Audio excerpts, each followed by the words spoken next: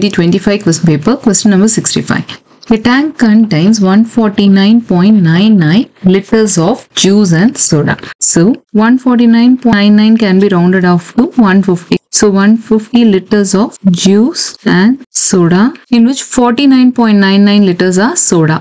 So that can be rounded as 50 liters of soda. So the remaining 100 liters would be juice. So to find out the ratio, what we are going to do is 100 divided by the total, which is 150. So 0 gets cancelled. 10 and 15 we can get in 5 times table. So 5 times 2 is 10, 5 times 3 is 15. So 2/3 of 150 liters is juice, and the remaining, which is 50 by 150, the total. So 0 gets cancelled. 5 times 1 is 5, 5 times 3 is 15.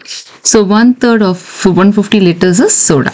Now next sentence. If 30.12 liters of mixture taken out, 30.12 can be again rounded as 30. So out of this 150 liters, 30 liters is taken out, which means there's going to be a remaining of 120 liters. So now in this 120 liters, 2/3 will be the juice, which is 2/3 of 120. So simplify.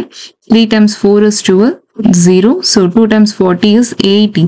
So 80 liters is juice, and remaining 1/3 of this 120, which is 40 liters soda. Now next sentence. This 10.02 can be rounded as 10 liters. So 10 liters of pure juice is added.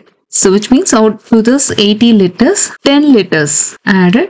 So which means now it will be total of 90 liters of juice and 40 liters of soda. Now the question is, find the ratio of juice to soda. Juice is to soda is 90 is to 40. So 0 gets cancelled, which is 9 is to 4. So the ratio in which juice is to soda and the resultant mixture is 9 is to 4. Thanks for watching. If you have any doubts, please let me know in the comments.